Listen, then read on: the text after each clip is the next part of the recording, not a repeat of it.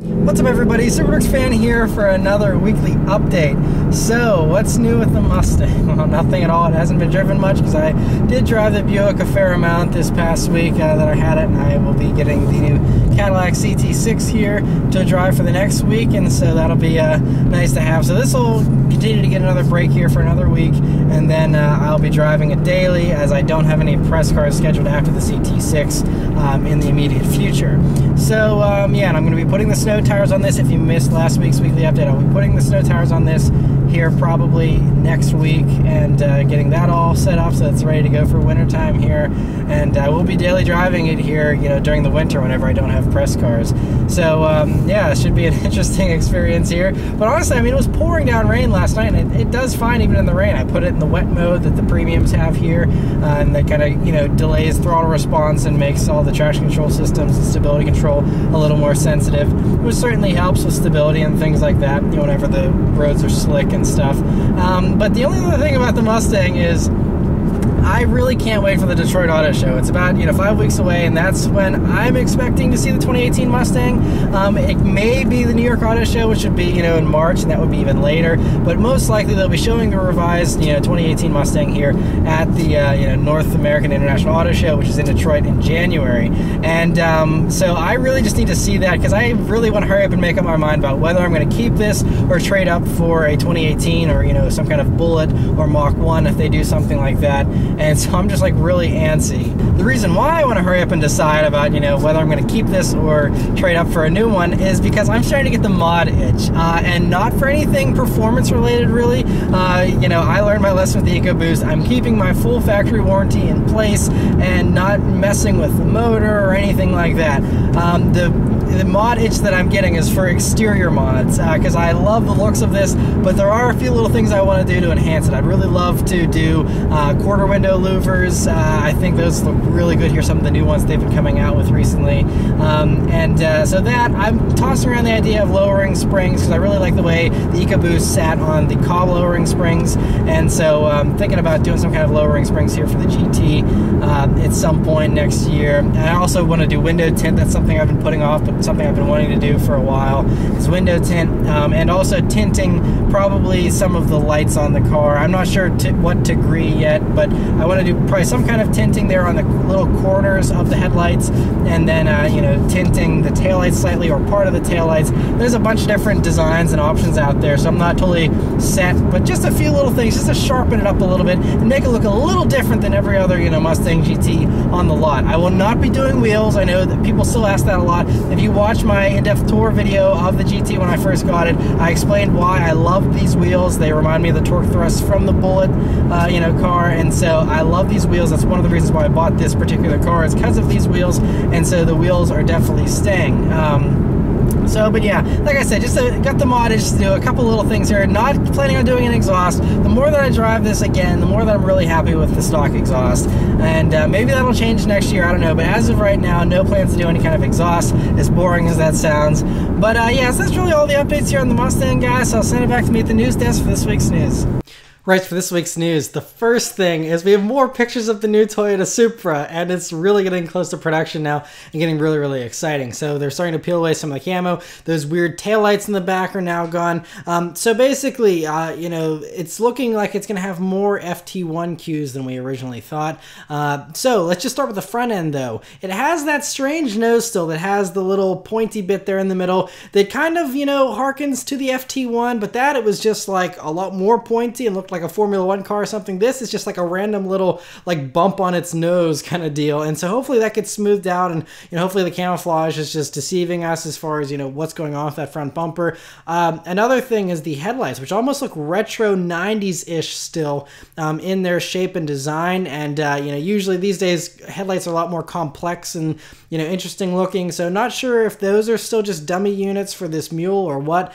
But it actually does look a lot like a Mark IV Supra there in the front in a lot of ways. So very cool. The dimensions are also still, you know, fairly small.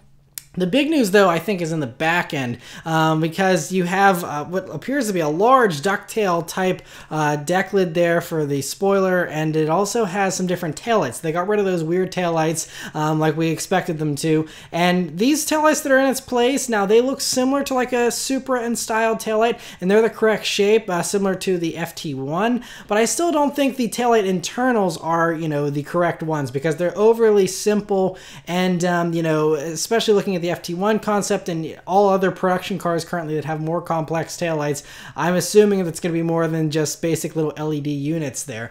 So, you know, I still don't think we're looking at a finished product, but we're getting closer to a finished product. There's no word as to when we will finally see a Supra. People keep calling this the 2018 model, though, which means if it is in fact a 2018 model, then it needs to really, I think the latest they would debut it would be the Geneva Motor Show in March. It could be sooner. They could be, you know, debuting it next month in Detroit. Not sure, but hopefully it's soon, because, I mean, the wait has just been killing all of us. Other details, now the rumors are saying that it could use a turbocharged 4-cylinder engine from the Toyota lineup, but we also know that, you know, they do a lot of parts sharing with BMW, because this car has, this new Supra was co-developed with the new BMW Z5 that's going to be coming out that's a convertible, and so, you know, we were hearing that it could use either a straight inline 6 from, you know, one of the turbocharged ones that BMW currently offers, or it could use you know, a twin-turbo V6 that Lexus is developing for their new flagship engine, and could have one of those, but it could also have, you know, a smaller 4-cylinder, I'm sure, for a, you know, more, I guess, a luxury model, or a more, you know, basic model that's a little bit more affordable. You know, so interesting to hear all that. We'll just have to wait and see what finally happens, but very exciting to see that. Another exciting car that was spied this past week was the new Corvette ZR-1. Now, we've seen plenty of spy shots of the ZR-1 already, but usually it had bulky camouflage there on the front. Now we can see that front end in all its glory, with its all those lines in the hood there, and you know, the front bumper looks very angry and aggressive, and so that front end is really the biggest news here as far as these new spy shots go. And the hood, now if you remember, the old ZR-1s had a clear spot in the hood where you could see the blower, and even the new ZL1 Camaro has a similar type thing. And I think that the camouflage is hiding that, but I think that that middle portion there that's separate from the rest of the hood, I think, will be hopefully clear and show off the large supercharger that will inevitably be under the hood here. They're saying, you know, around 700 horsepower at least is the rumor. There's no guarantees here, but that's what we've been hearing. And you know, it's obviously you can see in the back there has a very aggressive spoiler as well. Two different spoilers that they've been testing here as they've been driving around. So there's probably gonna be two different models, probably like a more intense like track pack version, and then just a less sporty ZR-1, I guess. Very, very exciting to see that. And that also sounds like a 2018 model. So we're hearing that will be unveiled next month in Detroit. So that'll be probably the showstopper there for Chevy as far as, you know, auto show news goes at the North American International Auto Show next month. Another thing that was spied, but Rolls-Royce sent the spy shots out. They just sent two images of their new Project Cullinan, which is their SUV that they've been developing. And so we just have two pictures of it with the swirly camouflage on. They're going to be doing more testing, I guess, in the Arctic with these this winter, and then I guess later next year they're going to be testing them in the Middle East for extreme heat conditions. So don't expect this anytime soon.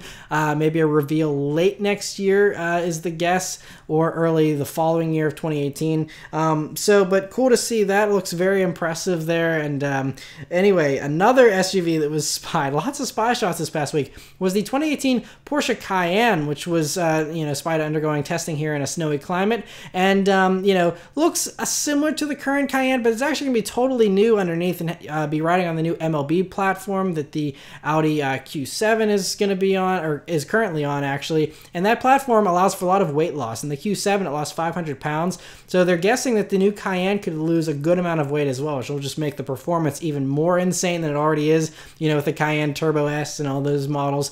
And they're assuming that it's probably going to have most of the same engines as well that'll carry over for the most part, including the hybrid version and whatnot. And they're saying that that should be arriving sometime towards the end of the next year here. And so very cool to see that. And those taillights in the back, don't be too disturbed by those. Clearly, again, just development units there, and it's most likely going to have taillights very, very similar to that of the Macan and the Panamera whenever it finally does come out. Another car that had an image leak this past week was the the Kia GT, or whatever they're going to be calling that. So, you know, there's the GT concept that debuted in Frankfurt about 5 years ago, and it's finally now just looks like it's coming to production here very soon. You know, we're seeing just an image that was leaked from a factory that's building them or whatever. And so this is going to be riding on the same platform that will most likely be underpinning the new Genesis G70, which is the Genesis Hyundai's brand, their new 3 Series fighter. And so that's, you know, what we're looking at. This is the Kia version, because of course Hyundai and Kia are, you know, the same company there, you know, or they work together. And so they're saying this platform is going to be rear-wheel drive based for this new Kia GT, which is a good starting point. And it's also going to have a variety of engines that could reach all the way up to 400 horsepower. And so that 400 horsepower model would most likely be a tuned version of the twin-turbo 3.3-liter V6 that Hyundai currently puts in the Genesis G90 that does 365 horsepower. And it's also going to be in the G80 Sport we just learned last week.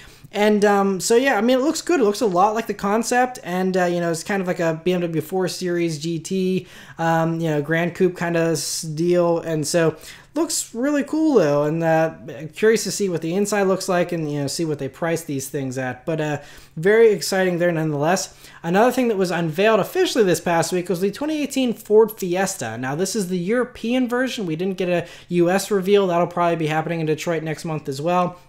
And so, although it's not the US version, we will see most of this styling, I assume, for the US version here. Probably not all the same models. But one interesting thing, speaking about the models, is a new Active model, which, exactly like the Chevrolet Spark Active that just was announced last week again, this is, you know, just basically giving a little bit of body cladding, an extra like ½ inch of ground clearance, and, you know, roof rack, essentially, and a little bit more aggressive styling, and they'll badge it as a crossover. And so, that's what, you know, we're seeing here is this Active trim. And then as far as the inside goes, it's going to have the same 8-inch display, the new one that we saw in the Ford EcoSport whenever that debuted here in LA a couple weeks ago. And so because of that, it's going to have a lot of the same interior as that EcoSport, and that includes, it's going to have an optional Bang & Olufsen Play system by Harman, which is the new optional Ford systems that not all, but most 2018 models will probably be offering. We know it's confirmed for the EcoSport and the Fiesta, which are the least of the Ford models, so we're assuming that all the other upper range Ford models will also be receiving that nice sound system, and fingers crossed the Mustang will get it as well, but we're not totally sure on that as of yet. And other things, though, they say this is the most technologically advanced compact car yet. It's going to have dual moonroofs as an option, all kinds of safety tech that you can get, and a lot of stuff that's even standard.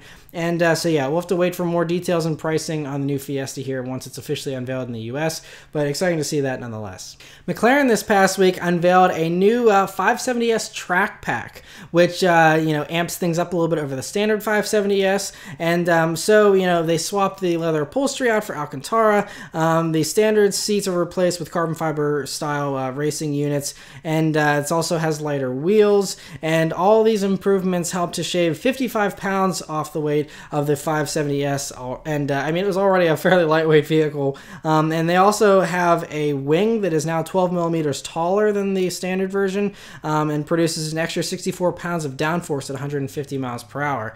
And another cool thing about this track pack, though, that's included is it comes with McLaren's track telemetry system, which it records lap time, sector time splits, and logs data as well for analyzing your performance on the track and things like that. It also has a roof painted in dark palladium to separate it from the lesser, you know, 570Ss, and also has a stealthier finish for the exhaust and wheels. And so this whole package is available now for ordering and delivery in 2017, and it's going to cost around $20,000 or so. So not cheap, but, you know, it's McLaren after all, so it's almost to be expected, but cool improvements nonetheless.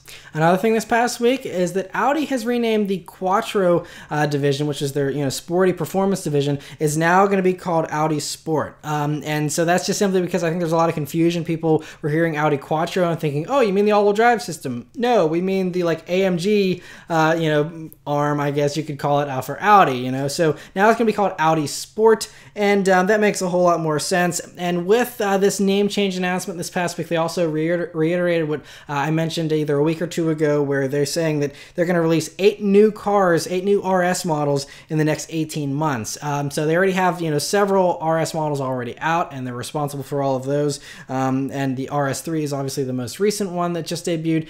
But, you know, we're not sure, you know, what other models are going to be coming. If you include all the variants of the assumed RS4 that's coming and the RS5, that already gives you about 5 models there with all the different variants of those. And so aside from that, you know, what else could we be looking at? Probably an RS version of the R8 to kind of compete with the Huracan Superleggera or Performante, whatever they end up calling that, that we've seen spied in the past. So it could be, you know, something like that. It could be in the pipeline, as well as a convertible version of that. So there's 2 more models and then maybe one other model in there. Not really sure, but cool to see that nonetheless.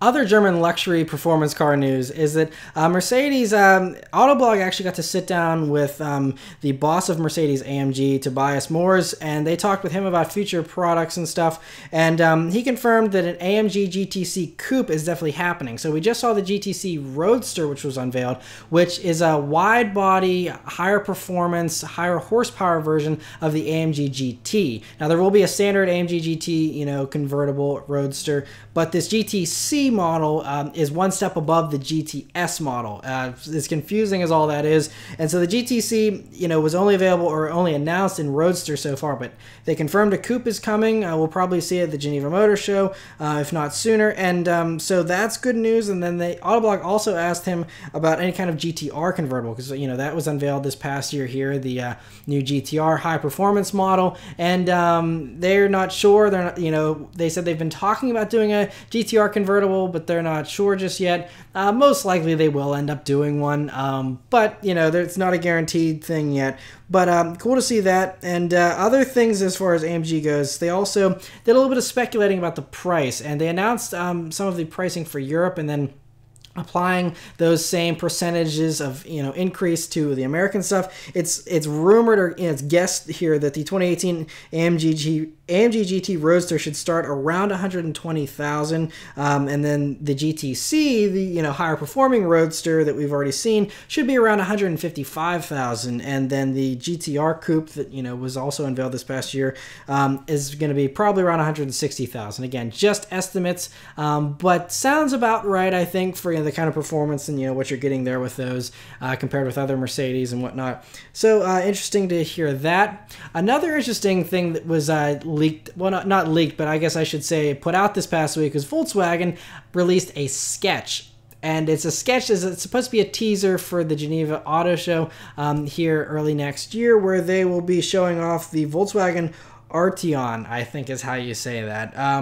And so it's basically the Volkswagen CC replacement, but it's going to be higher end, and it's also going to kind of fill in for the Phaeton as well. And so it's going to be a little bit higher end, but it's also, they said, it's going to have the same awesome, you know, cool, great looks, you know, coupe looks that the CC had, but they said they're going to try and, you know, not have the compromises that the current CC has had with, you know, limited rear headspace and, you know, cramped back seat and cramped luggage area. And so they want to fix all those things. Also, of course, you know, bring the styling up and really make it aggressive and a showpiece and be the new Halo model for Volkswagen. And should also have some pretty cool tech on the inside as well. A new heads-up display that's really, I guess, impressive and things like that. But we'll have to wait to see all that at Geneva next year. In the meantime, we have a sketch to give us a general idea of the side profile there, and that's it. Speaking about interesting tech, though, Elon Musk this past week tweeted out he's very casual with the way he drops info and all that. So anyway, someone asked him on Twitter about when the new hardware for the Model S will be activated, because, you know, they kind of disabled Autopilot until they revalidated everything, and they were going to, you know, get that rolled out as soon as possible. And Elon Musk tweeted back at this guy and said it's going to be about 3 weeks, and it will all get rolled out, and then they're going to have incremental monthly releases. So these Teslas will be updated every month now, apparently, with the new features and, you know, just bug improvements, all that kind of stuff, kind of like a smartphone. And but this 8.1 update, which is what Elon Musk is talking about here, is going to be kicking off the new enhanced autopilot features, which includes the Tesla Vision system, which is this new hardware that they're installing in all Teslas, I believe, and then you have to pay to either activate it whenever the car is being built, or activate it later on down the road for more money. And so the tech that's included includes 8 surround cameras, 12 updated ultrasonic sensors, and a forward-facing radar, which of course reads all that kind of stuff to give it all those autopilot capabilities. But this enhanced autopilot, they keep upping it more and more, and I can't help but really view them as the visionary for autonomous driving, and they're really kind of, I guess, forwarding the charge for this. So here's what they say on the Tesla site about this enhanced autopilot. It says your Tesla will match speed to traffic conditions. It'll keep within its lane. It's going to automatically change lanes without requiring driver input, which is a new thing. Also, it's going to transition from one freeway to another seamlessly, exit the freeway when your destination is near, self-park when near a parking spot, and be summoned to and from your garage.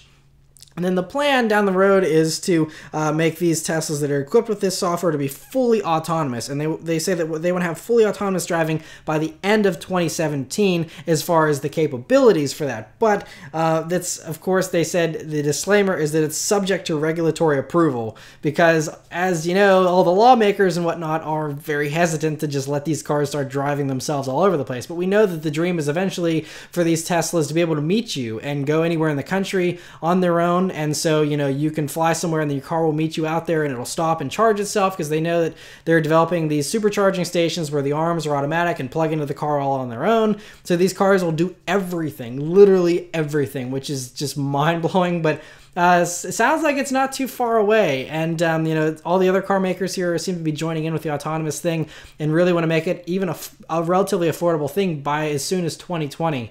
So those of us that enjoy driving, I mean, I don't think that right will be taken away from us anytime soon. But yeah, there's going to be a whole lot of autonomous stuff out there very, very soon. So life as we know it will be changing, I think, relatively quickly here in the next few years. And so pretty crazy to see that. And the last piece of news this past week is that Maserati, there's some new information about the Alfieri, which is the two-seater that they are working on that's going to be coming here in 2019. So Just Auto, this one publication called Just Auto, they sat down with Maserati and they were talking about Maserati building an EV, and Maserati is saying how they're going to be making an electric version of the Alfieri, an all-electric version. They're going to be first making the V6 version. They're going to have it like a twin-turbo V6 version. They're going to do a V8, but now because of the emissions regulations being stricter and stricter, they're doing a twin-turbo V6 instead. Could be similar to what you see in the Alfa Romeo Giulia, you know, Quadrifoglio. Not sure, but they're saying that as far as the Alfieri's size and stuff, they say that it's going to be designed to be a competitor to the 911, but it'll be a larger car than the 911. They said more around the size of an F-Type Jag, which should be great. You know, I mean, the F-Type is really, really impressive, but more competition can't hurt. And so cool to hear that. The gasoline version will go on sale in 2019, most likely as a 2020 model, and then the electric version will go on sale a year later in 2020 as a 2021 model. So still a ways off there, but very exciting. Hopefully it keeps the same awesome good looks that the concept had from, you know, many years back. So yeah, no other details, you know, as far as when they would be priced or anything like that, but very interesting to hear that nonetheless. But anyway, that's it for all the news this week, guys. I'll send it back to me in the car. Alrighty, so I'll leave you guys with a nice little acceleration here like I always do. Yeah, this thing, it's squirrely though. Oh, I love it. This is so much fun. And I love the way that it just, you know, the front end lifts up and it just takes off. It's always fun. But anyway, thank you guys very much for watching the weekly update, and I'll see you guys next week. Take care.